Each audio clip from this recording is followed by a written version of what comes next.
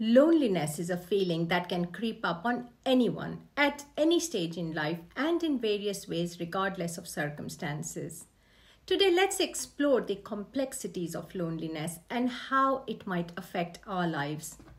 It is important to recognize and understand this emotion, what we call loneliness, not just for ourselves, but for people around us and for the well being of our loved ones. Because you might find that the more you understand it, you realize that people who you are close to might be feeling lonely. We talk a lot about globalization. We live in a modern, interconnected world. We often find ourselves surrounded by countless online connections and virtual friends. Social media definitely connects us to our near and dear ones and allows us to make new friends as well.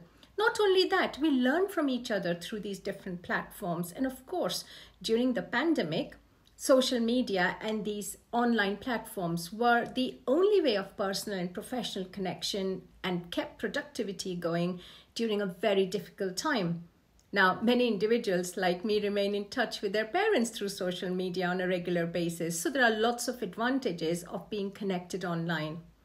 However, the paradox of our time is that we can still feel incredibly alone, even in the midst of all the digital noise and constant notifications. Social media, while connects us in many ways, it can also foster feelings of inadequacy or isolation, especially when we spend too much time on it.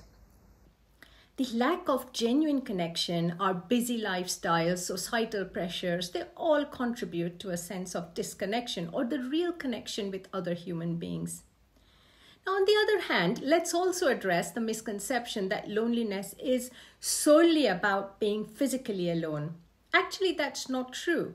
It's more about the perception of isolation, where one feels disconnected from others on an emotional and a meaningful way. Now, you might find yourself in a crowded room with thousands of people or loads of followers online, but yet you might experience profound loneliness. While we have constant distractions, it's easy to lose sight of what truly matters, that is, authentic human connections that are meaningful. And of course, all research tells us that meaningful connections are key to our happiness. Remember that loneliness is a subjective experience and all of us experience it differently, and there are different reasons why we may feel lonely. Now, spending time with oneself is very important as well, and it's healthy to spend time in self-reflection, self-development, but that's very different from loneliness. Feeling lonely can arise from a variety of internal and external factors. So today, let's understand what these factors are, and please write in the comment box if they apply to you. Number one, lack of social connections. Now, when individuals lack meaningful connections or support systems, they can feel isolated and lonely. Now, this can occur either if there is geographical distance from loved ones or difficulty forming new relationships or even lack of close friends and family. Similarly, social isolation can occur in situations when individuals may be living alone, say, or working remotely, or they are homebound because they have a physical illness or a disability. Secondly, individuals can become lonely during key transitions in life, like moving home, moving to a new city or a new country, starting a new job, children leaving home, going through a breakup is another important reason why individuals feel lonely. And during the transition, when they are adjusting to their new circumstances, there is a void or a loss or grief where the old connections are loosening up a little bit. Take the example of breakup. That place was occupied by the other person, and there's a void over there. So obviously individuals feel lonely. During that time, we also find it difficult to invest emotionally in new connections. Another reason is unfulfilled emotional needs. Now, I see so many people who are in relationships, but their emotional needs are not being met because humans have a fundamental need for intimacy, a sense of belonging. And when these are not fulfilled, it can lead to feelings of isolation and loneliness. People find themselves battling feelings of loneliness despite having a family or partners, and they may then blame their partner for feeling lonely rather than understand their own emotional needs and understanding that sometimes all emotional needs may not be met from one relationship, and people need other avenues like friends or hobbies, and they need to invest in themselves like that. Another reason is psychological and biological factors. They can also contribute to loneliness. Now, these could be, for example, low self-esteem or social anxiety or depression. In all these conditions, individuals' ability to engage in social interactions and maintain meaningful relationships is hampered, which means it leads to feelings of loneliness. Often in conditions like obsessive compulsive disorder, an individual is so engrossed in their rituals that they spend a lot of time just doing that and they feel lonely. There are certain neurodiverse conditions like autism spectrum disorder where people have different social batteries.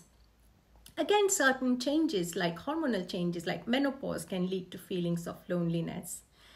Another factor is cultural and social factors. Now, societal pressures, cultural influences, they can all impact on loneliness.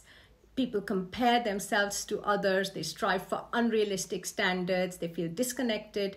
In this, sometimes it's because of this fast-paced, digitally driven world, and we find ourselves comparing to each other, which means we can feel lonely. A good example would be photos on Facebook. How often do you look at your friends' photos on Facebook and say, wow, I wish I was there?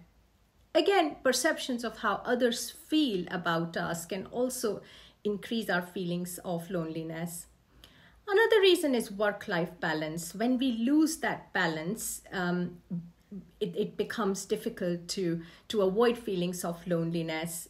It's almost like, we say having an affair with work. Individuals who are constantly working, they can become quite lonely. Let me give you an example of Tia, who started her own business when her children left home. She became so engrossed in her business that when her children would then come home, she didn't have time for them and she felt quite lonely. Now, we discussed this and she argued that actually the business kept her going when her children left home. So how can she get that balance? Ultimately, it is about the imbalance in different aspects of life. Another example of Leela, who so obsessed with keeping the house actually spick and span that she felt quite lonely because she was missing out on other things. Another reason is indulgence in alcohol or other substances, including hobbies. It's almost like having an affair with these hobbies or these substances, which means that emotional space is occupied, and in the longer term, people can feel lonely. Another reason is personality. Now, some individuals, they drive others away, and it might be a good time to reflect on one's own mind lens, what I call the prism through which we view the world. Now, do you understand why you view an experience in a certain way? What are your past traumas? What are your insecurities? What are your attachment styles? And why do you behave in certain ways in relationships?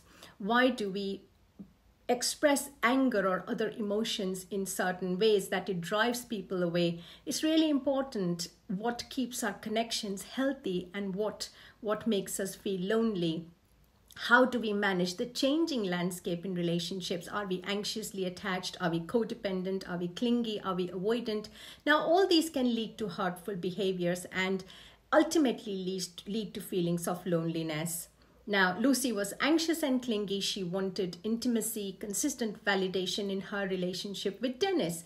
And Dennis was completely the opposite. He was avoidant, inconsistent, and he couldn't handle the pressure. He just couldn't handle the closeness or the responsibility of the expectations, and he had set himself up to fail, or she set him up to fail. What happens in the brain when an individual feels lonely? That is something we will discuss in the next video. Until then, I'd like you to do this exercise. Number 1, write in your journal, do you feel lonely? Number 2, out of the factors that I have mentioned, which apply to you? Number 3, what coping mechanisms do you use for loneliness? Journal in your book and also put in your comment box.